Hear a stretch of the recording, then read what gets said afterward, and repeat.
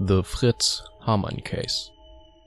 Also known as either the Vampire or Werewolf of Hanover, Fritz Haarmann was a notorious German serial killer in the early 1900s.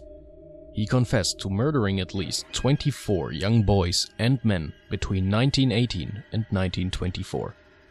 His MO involved luring his victims into secluded areas, promising them food and shelter before attacking them. He then brought them back home, where he would ultimately kill them, and among other things start biting their throats and ripping out their Adam's apple.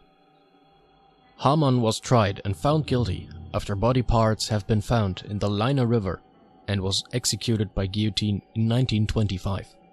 The Fritz Haarmann case is a chilling reminder of the horrors that can lurk within the shadows and remains one of the most infamous and gruesome serial killer cases in German history.